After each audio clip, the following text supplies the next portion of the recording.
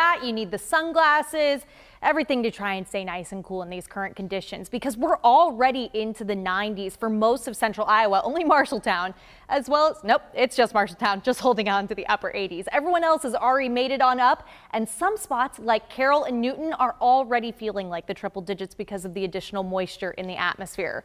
Looking out on the downtown sky cam, we do have those mostly clear skies sticking around with us.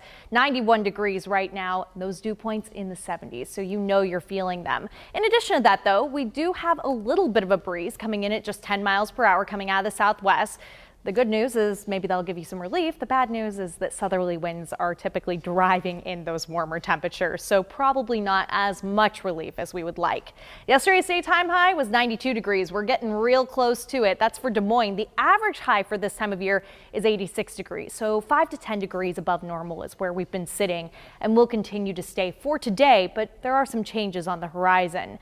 In terms of what things will feel like for the rest of today, we'll likely settle with those temperatures in the low to mid 90s for those actual air temperatures for daytime highs, but your feels like values, I almost said wind chills. This is not a wind chill, folks. This is a heat index.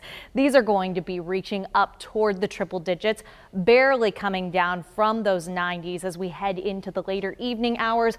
Overnight, you're still feeling like even the 80s. So definitely some warm air out there, which is why that heat advisory has been issued, lasting from noon, we're already in it, until 8 p.m. this evening. So today, sunshine, heat, that's the way we're going to handle things. But overnight, we're going to start to see some changes. It'll be mostly clear, but some storms are expected to start later to the west. Those are expected to eventually impact us. Let's look at that timing right now. You can see all those storms assembling off to the west. That could mean some severe weather for our neighboring states. But for us, it's going to likely sink on down to the south before really having much of an impact. I think early tomorrow morning right here on KCCI, we'll be tracking it. We could see a couple quick isolated storms, but nothing too significant. Not until the afternoon hours. That's when spots like Fort Dodge are likely to see some of these storms redevelop and continue to push up to the northeast.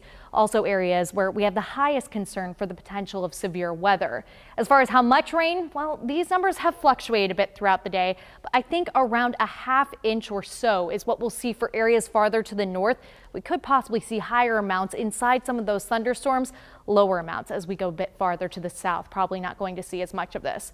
A marginal to slight risk for that severe weather for tomorrow. Like I said, large hail, damaging winds, and an isolated tornado or two, not out of the question. Definitely some heavy rainfall rates in there as well underneath some of those thunderstorms. We might have a few lingering showers into your Friday. Saturday, chances increase primarily for the morning and early afternoon hours for those storms. But temperatures are finally going back to what's considered normal for this time of year in the mid 80s. We will be warming up though already as we look toward the middle of next week, back up into the low 90s.